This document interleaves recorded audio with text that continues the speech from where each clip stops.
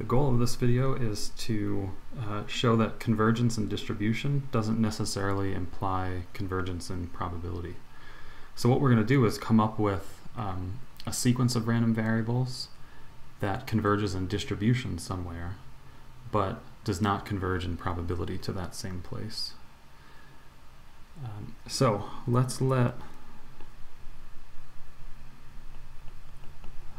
the sequence xn be binomial 1 and probability of success 1/2. So basically it's a Bernoulli, and this will be true for all n greater than 1. And we'll also let the random variable x be equal to 1 minus xn, where xn is that sequence that we just defined. And what we'll do is notice that x also has a binomial distribution with the same parameters, right? 1 and p equals 1/2.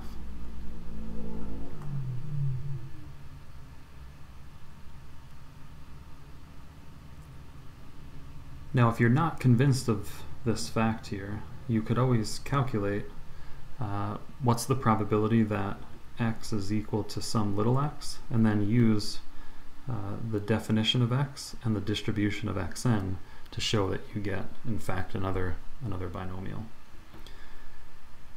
And for our purposes, what we want to notice is that this sequence, well, the sequence is the same, right? The distribution doesn't depend on n. It's not like it changes for n equals 1 and n equals 2. It's the same.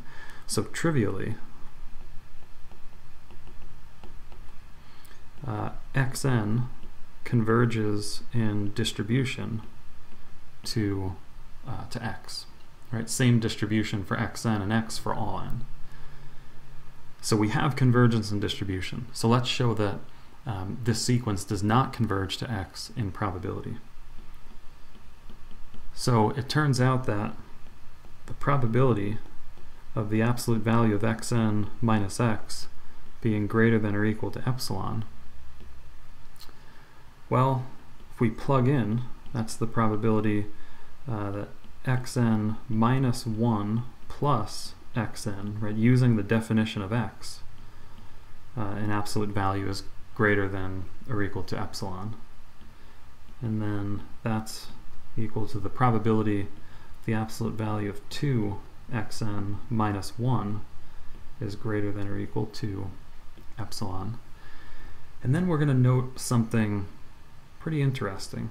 Think about this absolute value here. Well, what are the possible values that xn can take on? It's a Bernoulli, so it can take on a 0 or a 1. So think about those possibilities.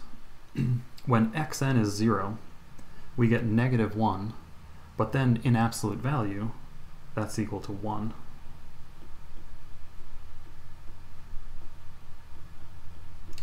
And then the other case is when xn is 1. Well, when xn is 1, we get 2 times 1 minus 1 is 1, and an absolute value, that's again 1.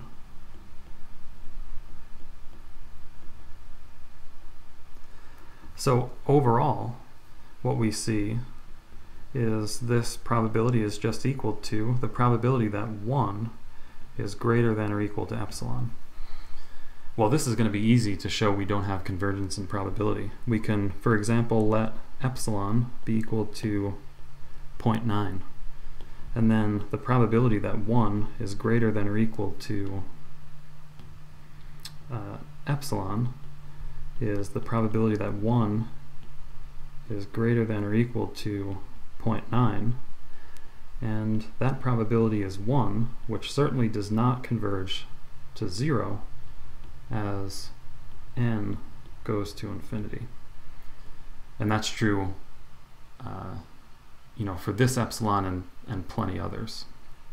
So that implies that xn does not converge in probability to x.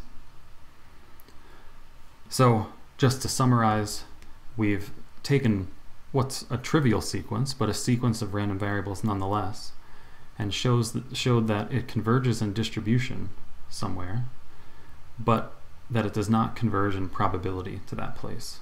So again, we've found convergence in distribution does not necessarily imply convergence in probability. Now we're going to modify this statement in class, and we'll show that under certain conditions we have convergence in distribution implying convergence in probability, but clearly we haven't met that condition here, so stay tuned.